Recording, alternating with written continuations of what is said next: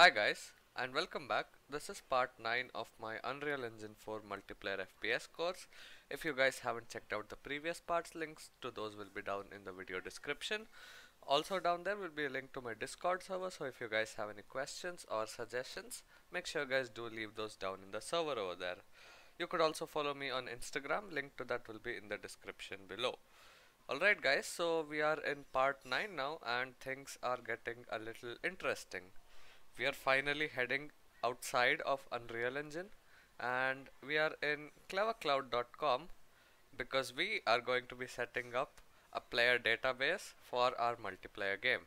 And yes, this is going to be the kind of database through which various players in your game can check each other's statistics, how many kills they have, how many deaths they have, and how many matches they have played, and things like that.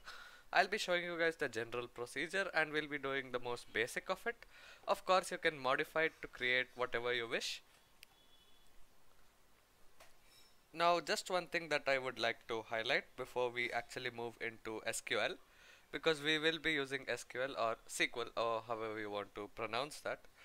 Just because we are using MySQL doesn't mean you learn the entirety of it.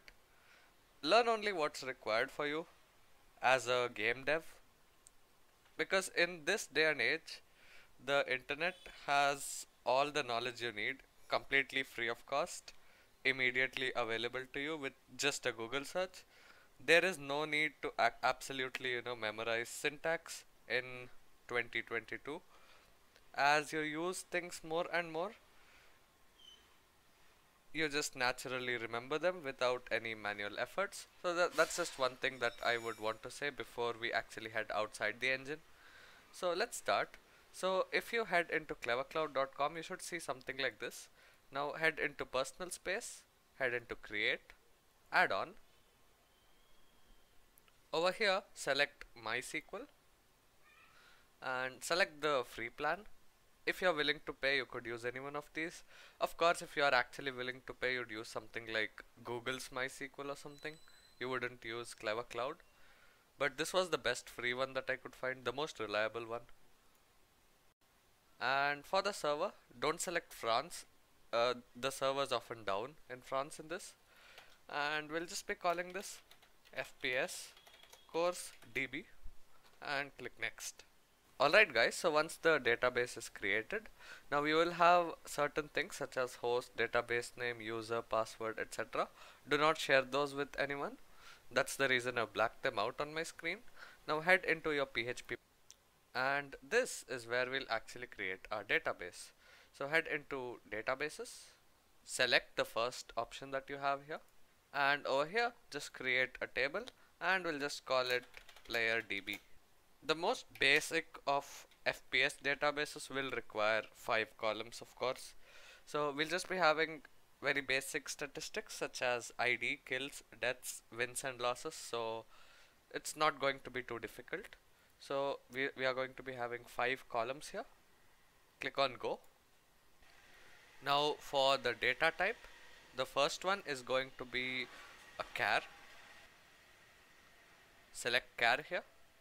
And the length of this is going to be 17, but just to stay safe we are just going to keep it 18. Now this one is going to be called Steam ID. The second one is going to be a medium int. The reason we are doing medium int for these is just so that you can save a little bit of space. So medium int takes 3 bytes in MySQL, whereas your regular int takes 4. So that's the reason we are using medium int. Now over here we are going to be having kills, or let's actually have kills. The next one is going to be deaths, the next one is going to be wins, and the next one is going to be losses. So this is the most bare bones database that you can have, and click on save. Alright guys, so the next thing you'll need is a plugin. So there are 2 plugins which you'll actually need. One is a MySQL plugin, which I will link down in the video description, and another one is called Async Func Caller. It used to be on the marketplace, but it's currently removed, so I will give a link to that as well. Now head into your FPS course folder, head into plugins and paste that in. Now Once you are done with that, I'll just rename that. Open up async func caller. Open up the u plugin file. Inside here, just set the engine version to 4.27 and save that. Alright guys, so once the build has succeeded, you can go ahead and open up your project file and head into plugins, go to edit plugins and just make sure the plugins async func caller and MySQL connector UE4 plugin is actually enabled. Now the way we'll be accessing data is by establishing a connection and using that connection object to actually call the various queries. So if I just head into my game instance and type in MySQL connect, you should find a macro a little something like this. But there is a small issue here. If I just drag off of connection and try to promote that to a variable, you see I cannot. The reason is the class to which MySQL connection object belongs to is not actually marked as blueprintable, and that's a pretty easy fix. So if you just head into your FPS core project location, head into plugins, head into MySQL DB, and if you go to source, MySQL connector plugin, public, and MySQL connection.h. Open it up. Now in here you would find u class with no parameters inside. Now the only thing that you have to do is type in blueprintable, save and close it.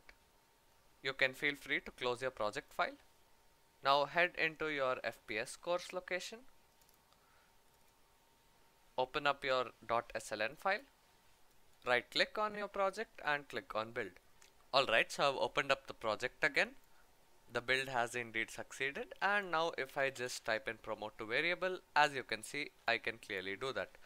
And in the next video we'll be continuing with the database. It's probably going to take a few more parts because we will go over how to set it up in the correct way and how to actually run queries on the database from our computer. So that's it for this video guys. Thanks for watching. If you guys did find any of the information useful, make sure you guys are subscribed to the channel if you haven't already, and make sure you hit the bell icon so you won't miss any future videos. Goodbye.